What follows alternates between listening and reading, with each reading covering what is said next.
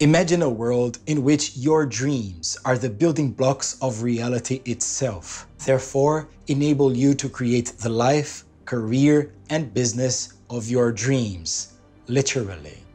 Imagine a world in which you can access the source code determining your life, understand the causes behind each event, as well as optimize this source code, preventing problems from even happening and unleashing the fullness of potentials residing inside of you. Imagine a world in which duality has been transcended. Good and bad situations are both positive, welcomed sources of energy. What you deem to be your terrible flaws is as precious as the best in you. No more shame, no more guilt, just you. Imagine a world in which individuality does not mean separation between you and other people. Your level of consciousness strongly influences those around you. Your family, your friends, your colleagues, your employees, your company, all of them change and benefit from your growth without even noticing it, while preserving fully their free will. Imagine a world in which there is no separation between the mind and concrete reality. Consciousness is action. Consciousness development is not only theoretical knowledge, but the ability to make things happen here, now, in this world. It is the emergence of new skills, leadership and professional skills included, achievements and wealth. At the same time, life responds to your awareness increase by changing its behavior towards you. New relationships arrive, new situations and opportunities start to happen. Imagine above all a life that makes sense to you and those around you.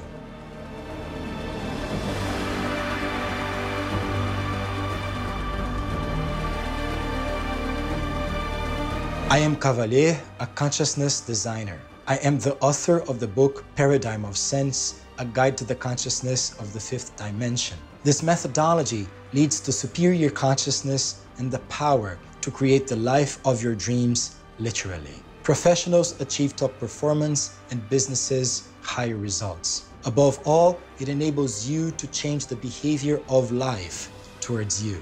You can find out more about this work on my website, cavalher.com. The link will be in the description. For 24 years, I have been providing people and businesses with techniques to comprehend with clarity and precision what are the mechanisms operating in their unconscious mind and their pneumatic mind, determining concrete consequences in their lives and businesses.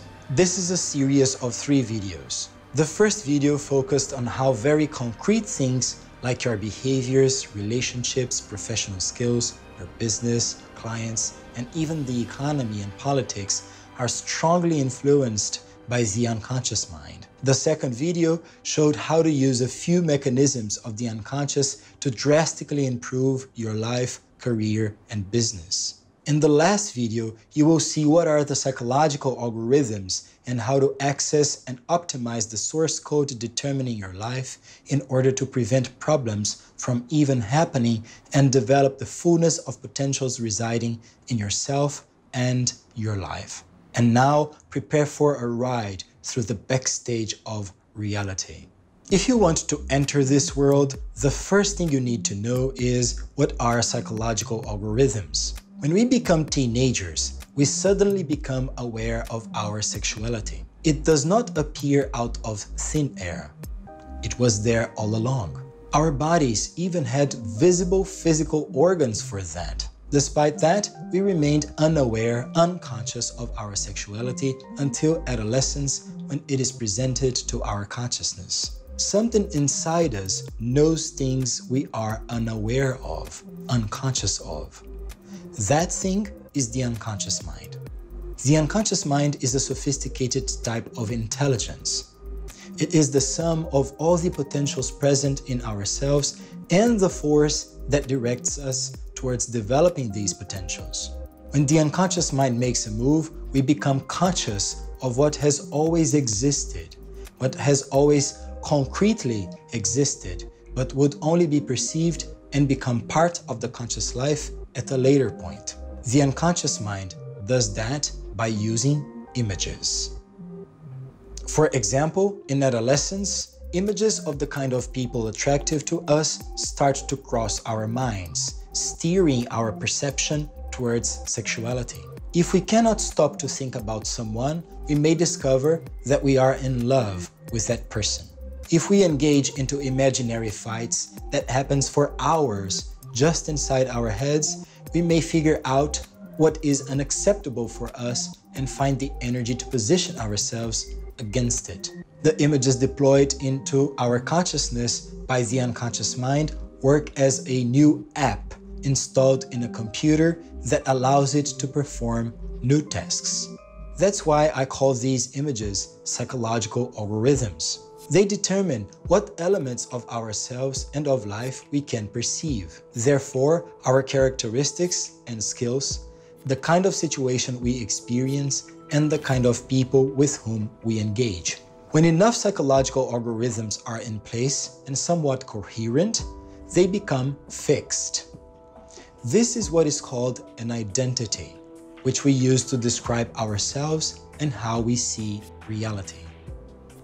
When you mention your characteristics, skills, tastes, and views about other people and situations, you are basically describing the set of psychological algorithms that are conscious to you. However, as soon as we define who we are, we also define who we are not and what we think life is not. These definitions are also psychological algorithms and constitute things that we prohibit ourselves to be and distance ourselves from people and situations who are. Whatever is prohibited is never consciously experienced and remains automatically unconscious. These prohibitions also become unconscious psychological algorithms that are very effective at keeping you distant from what is unconscious. You don't even see it. As a result, most people remain stuck in their identities and the story of their lives forever, never experiencing anything beyond their narrow limitations and being proud of it. They rarely change in a significant way, are happily imprisoned in their routine, only live in bubbles, together with people who are like them and think the same. Their businesses lack diverse teams, creativity, and innovation. Nevertheless, it is indeed necessary to have an identity, and the unconscious mind invests in doing so. After all, one needs to start somewhere. However, the unconscious mind is way more ambitious than that. Its ultimate goal is to overcome identity and increase your consciousness until it encompasses everything, which means that you open your mind to everything and is able to do everything. The ultimate goal of the unconscious mind is the totality, wholeness. In order to facilitate that, the methodology I created, the paradigm of sense, uses the images present in dreams and natural processes of the unconscious mind to assist you to progressively uncover, optimize, and even rewrite your psychological algorithms. This way, your awareness extends to immensely wider horizons, expresses itself in numerous new skills, engages in more diverse relationships, and experiences a variety of other situations, boosting creativity and innovation. Given the fact that some psychological algorithms firmly restrain you to your identity and worldview, and others automatically prohibit you from experiencing and even perceiving other perspectives, how can you develop your consciousness beyond your identity? The unconscious mind is paradoxical. On the one hand, it maintains the algorithms that created your identity and afterwards limit you. On the other hand, however, it creates a phenomenon that, when comprehended, shatter your limitations and open entirely new horizons. Dreams. Dreams submerge you in scenarios that you would not experience or comprehend while awake. Dreams feel 100% real because they are real.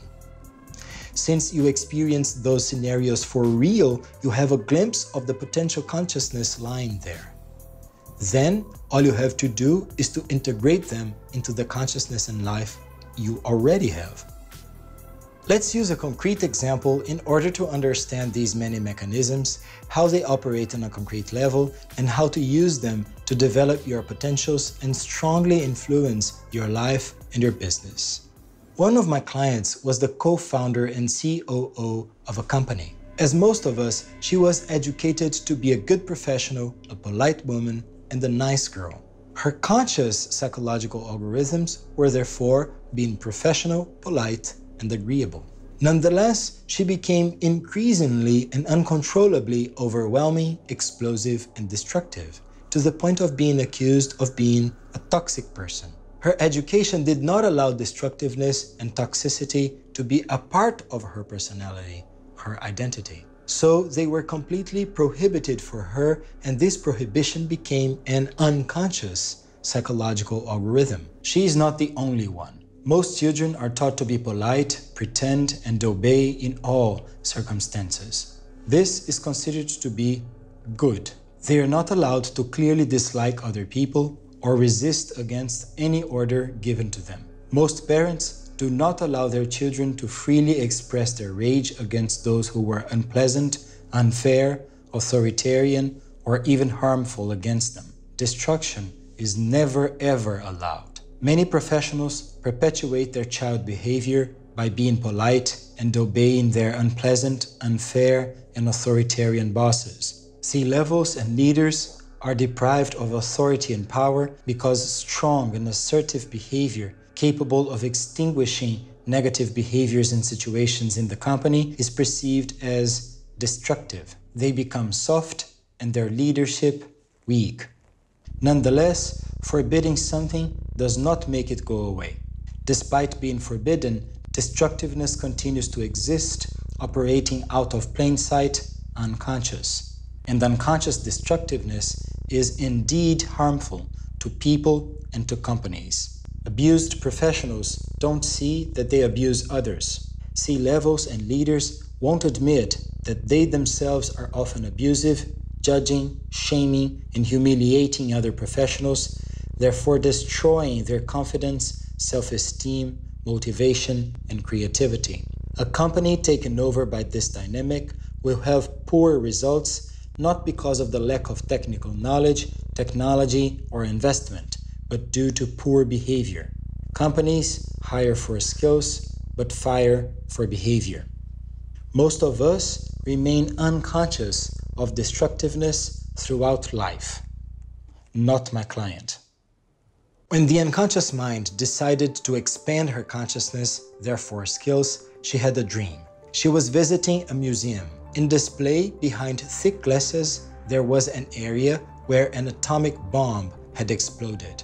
The museum guide explained that the radiation would inevitably increase. Through that dream, the unconscious mind submerged her in a scenario of ultimate destruction, an atomic bomb and its radiation. However, it could be safely seen through glasses, therefore consciously controlled. Since it was displayed in a museum, it could contribute to the collective culture. The unconscious mind was giving the COO the chance to integrate her unconscious psychological algorithm that prohibited destructiveness, transforming this problem into superior consciousness and new skills. This is exactly what the unconscious mind does. It transforms problems into superpowers. In fact, the repetitive problems and the painful situations we experience are processes created by the unconscious mind to develop our superpowers. When we avoid problems and painful situations, the process does not complete, but repeats. By seeing the undeniable image of destruction in her dream, the COO acknowledged her unconscious destructive behaviors, therefore other people's opinions about her being toxic. The next step was understanding how destruction can be positive. Everybody knows the stories of the superheroes. They use their superpowers to destroy negative behaviors and situations. It happens in our day-to-day lives. For example, surgeons dope us, cut our bodies, and destroy tumors inside of us. and we even pay them to be destructive with us. One of the key activities in my work is to destroy people's illusions in order to increase awareness, therefore fulfillment and success. Now, instead of continuing to repress it, my client was ready to use her destructiveness in a conscious and positive way. She developed a superpower, a psychotechnology. She developed a powerful vision, capable of spotting processes and operations causing low performance in professionals and bad results in her company. Her psychological algorithms no longer prohibited destruction, and she could now easily terminate these processes and operations.